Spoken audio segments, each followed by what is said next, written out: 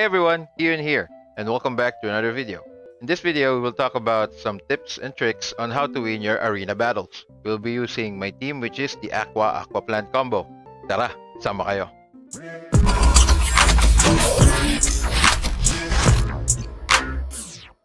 So before we start, let me first show you yung team na gagamitin natin sa video na ito, which is my primary team na AQUA AQUA plant. So yung plant natin ay meron siyang cards na serious, which is ito, Vegetal Bite, para makanakaw ng energy.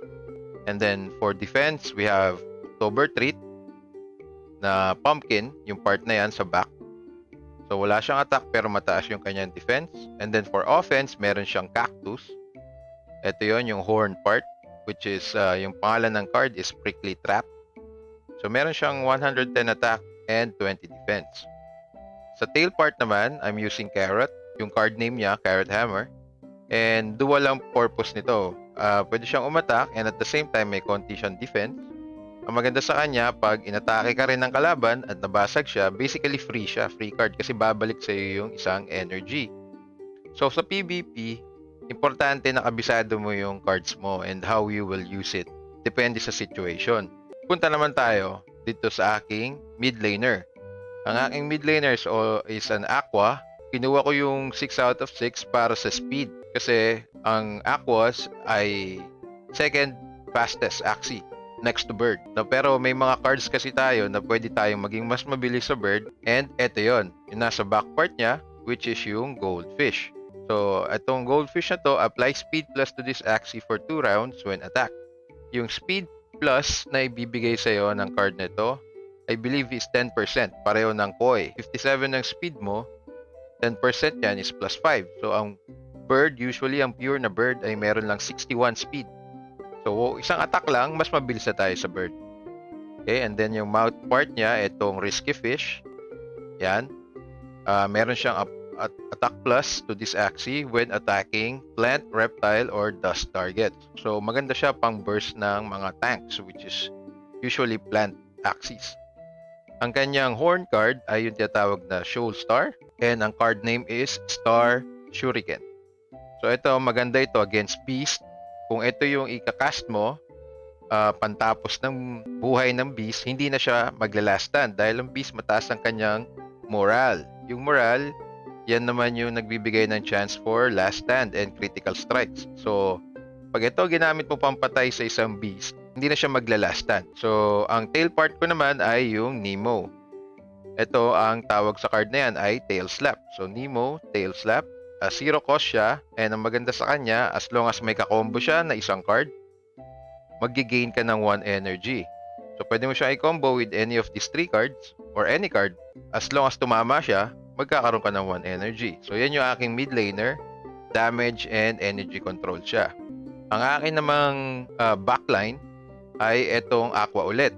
Basically, same concept siya with the first one. Ang pinagkaiba lang nila is yung tail part. And also, binago ko rin pala yung kanyang horn card. Ginawa ko siyang Oranda. Imbis na Shoal Star, ginawa ko siyang Oranda and ang card name is Hero's Bane. Bakit ko siya binago? Dati kasi Shoal Star yung gamit ko eh.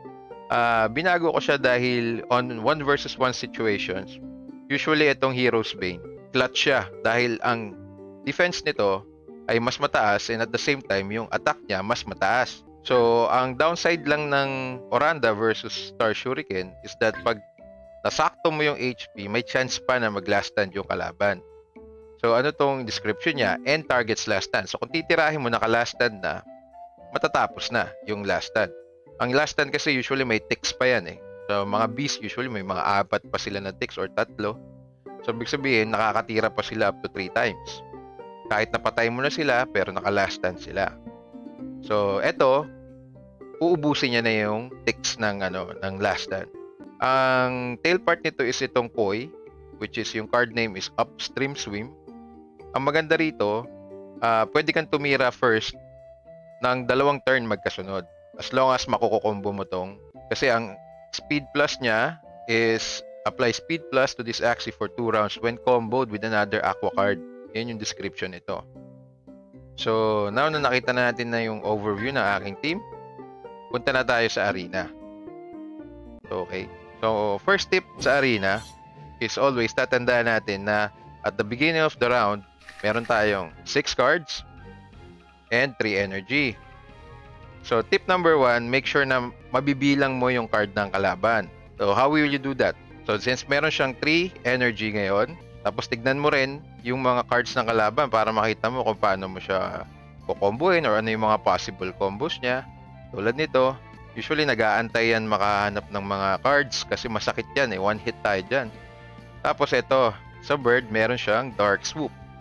Pwede niyang atakihin yung pinakamabilis mo Axie. So, nagtumira lang tayo ng carrot. Tumira lang tayo ng cactus. Tapos, gumamit siya ng 2 energy. Ayan. So, at this point, lamang tayo sa kanya. After nung first 3 energy mo, all the succeeding rounds, ang ibibigay na lang sa'yo ng game is 2 energy and 3 cards. So, kanina, round 1, meron siyang 3 energy, gumamit siya ng 2 card. So, nag-minus siya ng 1 lang. Kasi 0 cost yung cleanse scent. Okay, so meron ulit siyang 4 energy ngayon. 2 yung natira niya kanina, plus 2 this round. So, 4 energy, yan. Itong bird niya, pwede nang atakihin ito. Ito si number 2 kasi, yung pinakamabilis nating Axie. So, lalagyan ko siya ng shield. And magkakarot tayo rito para hopefully, ayun, hindi niya pa ginamit yung kanyang dark swoop. Pero okay lang. Wala naman siyang nanakaw na energy. Yung serious kasi, itong nasa mouth part, pwede siya mag-steal. Since inubos natin lahat ng ating energy, wala siyang na-steal. So, at that point, ang ginamit lang niya ay 2 card. So, meron siya natirang 2 energy. Yata. Sorry, ang dami ko sinasabi. Hindi ko na nabilang. So, ito possible mag-backdoor na to. And, posible rin na kumombo siya sa kanyang beast kung meron siyang 4 cards. So, kung titira man ako sa plant, tatry ako mag-steal ng energy, pero mag-combo siya sa beast, patay ako. Pagka naman tumira siya sa bird, kahit tumira ako dito ng shield, patay pa rin. So, pinakamagandang gawin natin dito siguro, pass tayo, para magtipid natin itong ating 2 energy. Ayan, kaya sabi ko, nag-backdoor na siya, ginamit niya yung dark swoop. Okay, so lahat ng energy niya ginamit niya na this round. Ayan. So ngayon, reset siya. Wala na siyang energy, wala nang card dito, wala na rin siyang energy kanina. So ang energy na lang ngayon ng ating kalaban, si Sleepyhead, ay 2 versus sa ating 4. So hindi na ako takot dito sa beast dahil alam kong 2 energy na lang siya. So ang pwede natin gawin dyan ay damage na lang natin yung kanyang plant. Tapos, try nating nakawin yung kanyang energy kasi possibly at this turn, round 4, magpapas siya kasi 2 lang ang energy niya eh. Sige, tignan natin. End turn. So, yun yung mga tips para ma-increase nyo yung possibility na manalo kayo. So, tama yung hula natin. Hindi siya tumira pero ginamit niya yung kanyang skill which is Cottontail. Itong Luna Absorb. Nag-gain siya ng 1 energy. So, pero ninakaw natin yung isa. So, kung 2 ang energy niya kanina, nag-gain siya ng isa. Naging 3. Kinuha natin yung isa. Balik siya sa 2. So, at this point, ang energy niya ay 4. So, anong possible na move niya?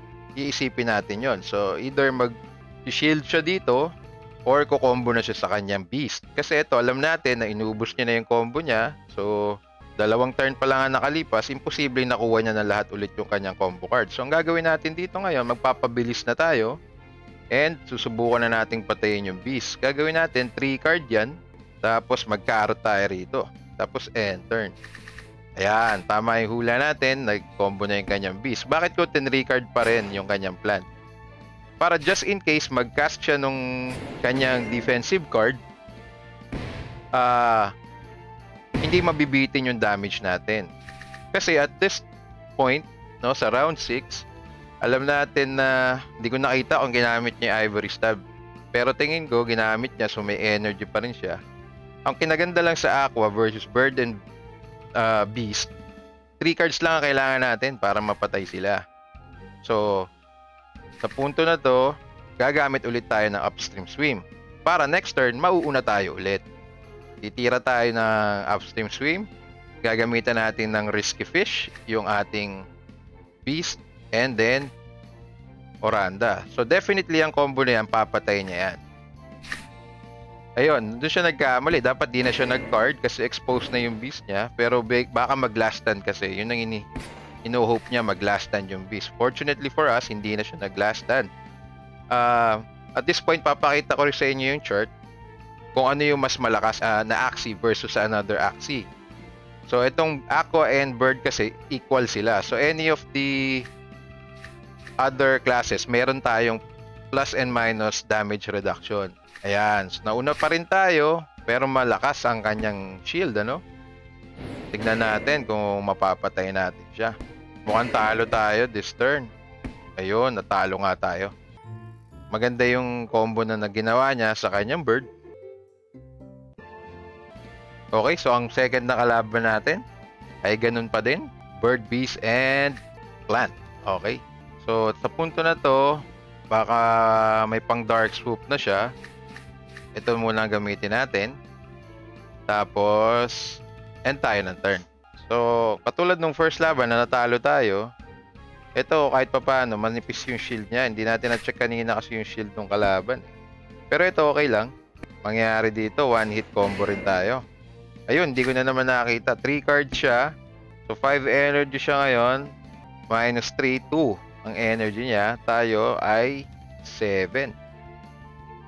Hindi nag-combo yung kanyang bird kanina. So, possibly, papatayin niya ngayon yung ating midliner. Pag kumombo naman siya dito, ito, pag dagang sinister strike, 190 ang bawas sa atin yan. Pero wala siyang imp. Kahit mag-shield ako, patay ako. Tingin ko Pero sige, isugal natin. Kasi nag-October treat yata siya kanina. Ayan na, sinasabi natin. Mabubuhay ba tayo? Baka tayo ay mabubuhay.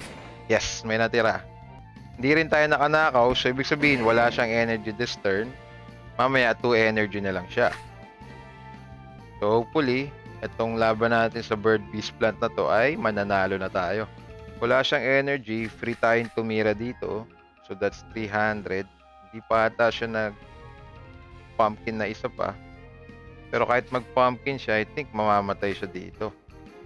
Gusto natin siyang mapatay para ma-open na natin yung kanyang midline and backline. Ayan.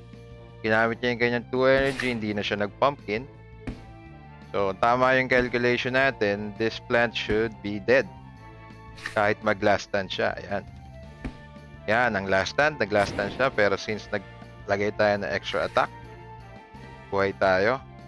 Dito sa punto naman na to, alam natin na tulang ang energy niya. So possibly magpapas siya. And since kulang yung ating card sa ating primary attacker, yung ating koi, pwede din tayo mag-end turn. Definitely hindi na siya magda-dark swoop kasi masasayang yung kanyang energy pag nag-dark swoop pa siya. Ang gagawin natin, focus na lang tayo dito sa beast. And katulad ng first round natin kanina, 3 cards lang kailangan natin sa beast. So, ayan. Well, nag-dark swoop pa rin siya. Pero patay niya yan. Patay niya yung ating aqua na yan. Tapos nag-iwan siya ng itong egg bomb, no? Nag-iwan siya ng aroma. Yung aroma, maglalagay siya ng flower sa ulo na Axie. Tapos yung Axie na yung una mong i-attack. Imbis na itong nasa harap. Okay? So, siguro sure win na tayo rito.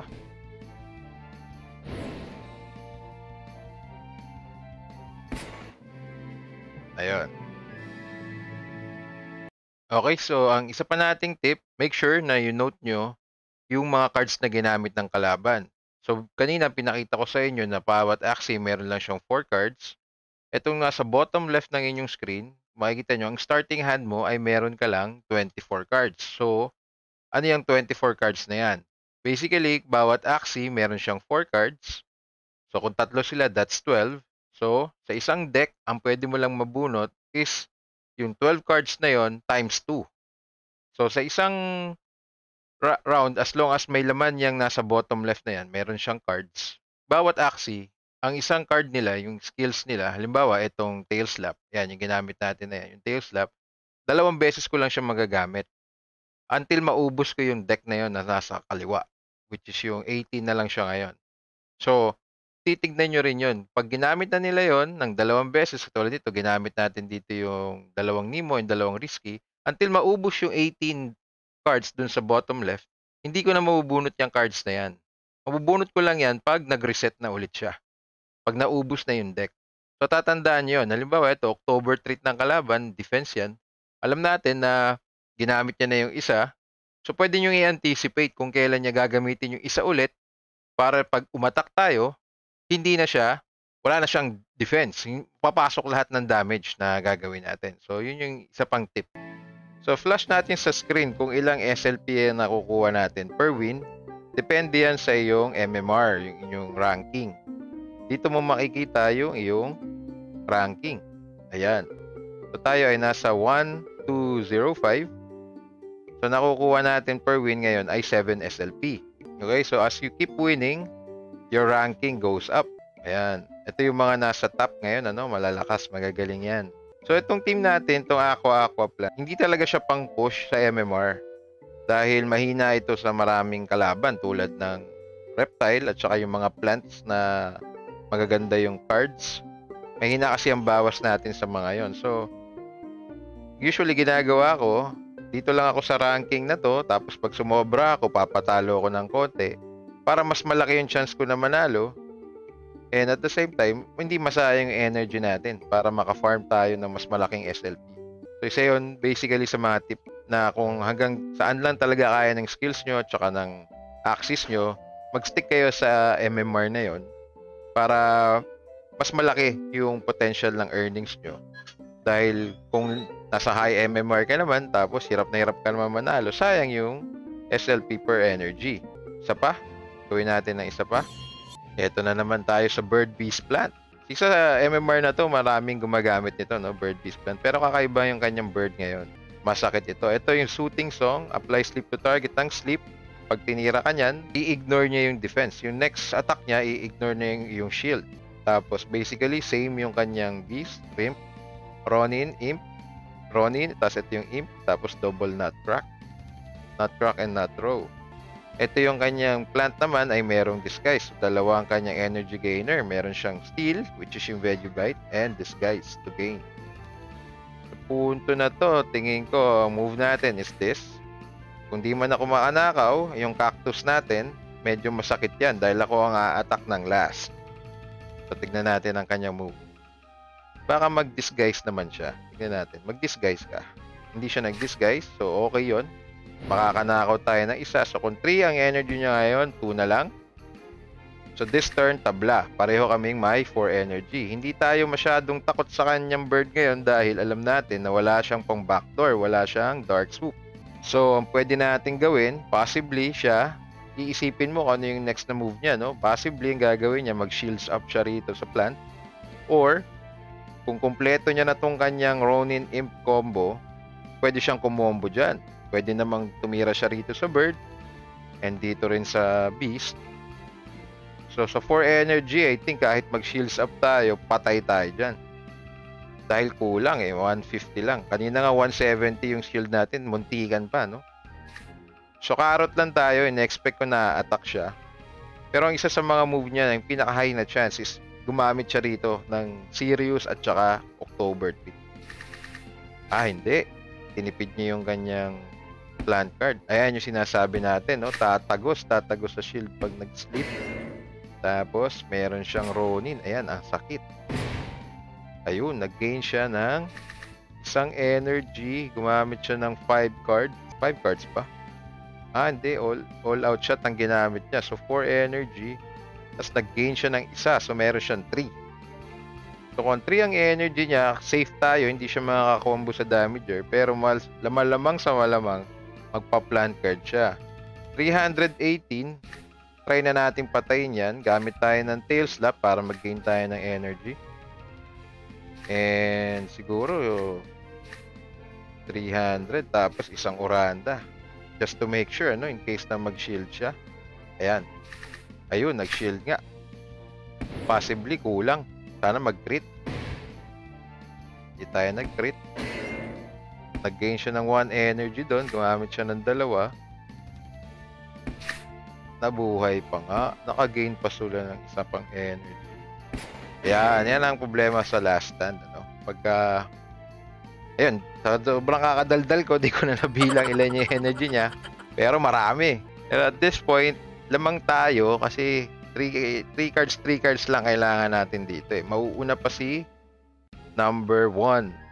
Itong ating Nemo. Yan pala yung per turn, meron siyang order, ano? Depende sa bilis ng inyong ma-Axie. So, this turn, sa round 4, unang titira yung Nemo natin.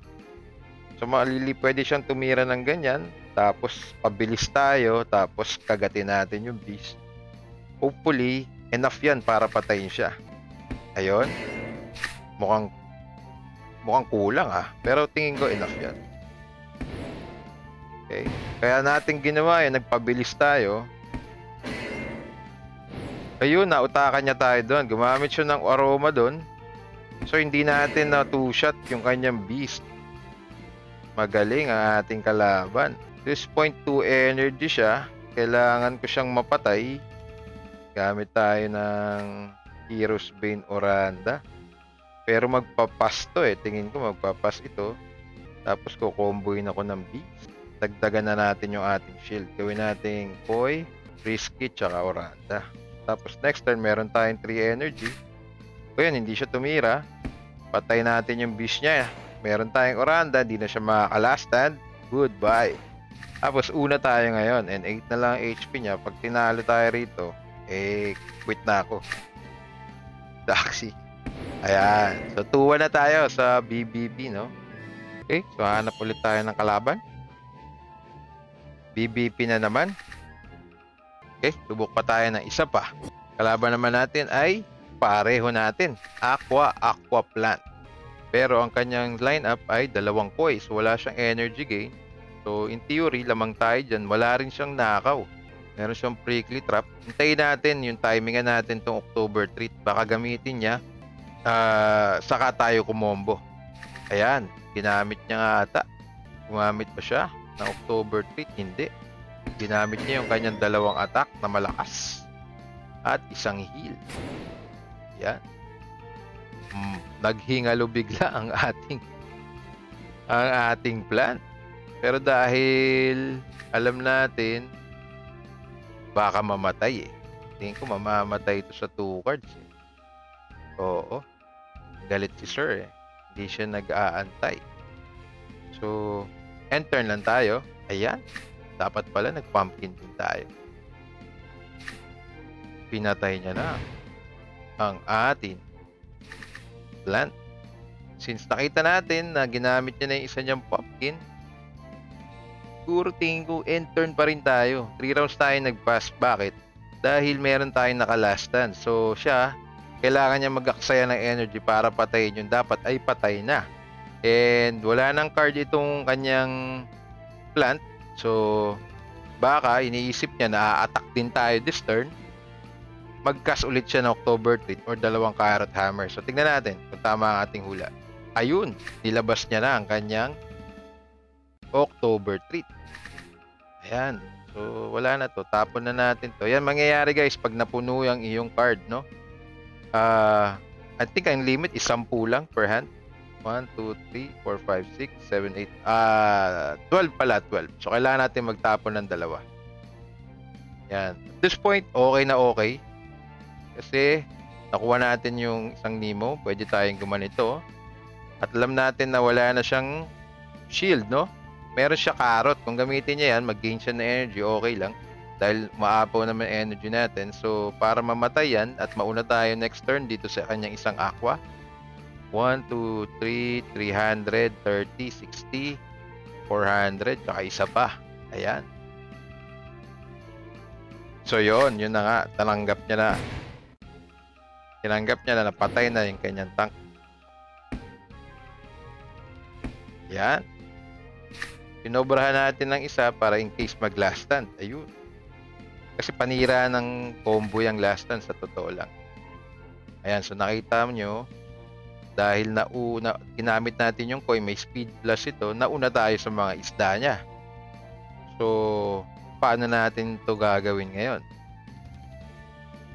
dapat pag 2 versus 2, tingin ko maunang tumira dito, talo eh.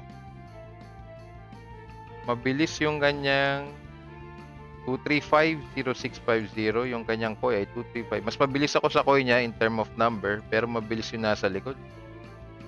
So, eto lang siguro titira ko dyan. Eto lang. Ayan.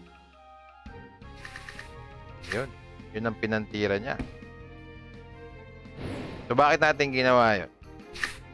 Kasi, ang nangyayari, bibili siya, mauuna siya sa akin this turn, pero wala na siyang card. So, gagawin ko, titira lang ako ng, titira pa rin tayo ng 4. Kasi 6 energy, mamaya magigain tayo ng 4. Para mauna tayo. So, kung nag-4 energy siya ngayon, magtitipid yan eh. Pero kahit magtipid siya, mauuna dapat ako. So, double koi. Mauna tayo, double koi. Ayan, ganyan. Ayun, hindi na siya nagtipid. Tinira niya pa ako. So, that's fine. Dahil double koi tayo, 2 speed plus, no? Makukuha natin. Ayan. Una tayo ngayon. So, kung meron siyang card na tinira, 3 cards or 4 cards siya, pero ginamit siya ng 2 energy kanina, malamang 2 energy na lang din siya. Pero just to be safe, gamit tayo ng pinakamatataas natin na defense. Ayan. Ayan, 3 cards na nga lang siya. So, dito sa AQUA AQUA plant gameplay, ang key talaga dito is how you manage yung speed ng iyong koi. So, yan ang susi sa ating victory. Kung paano mo i-manage yung bilis ng ating koi na AQUA Axie. So that's it for this video guys, and hopefully meron kayong natutunan, and if you liked it, please consider subscribing. Always remember, life is too short for anything but happiness. Thank you for watching, and I will see you in the next video. Peace.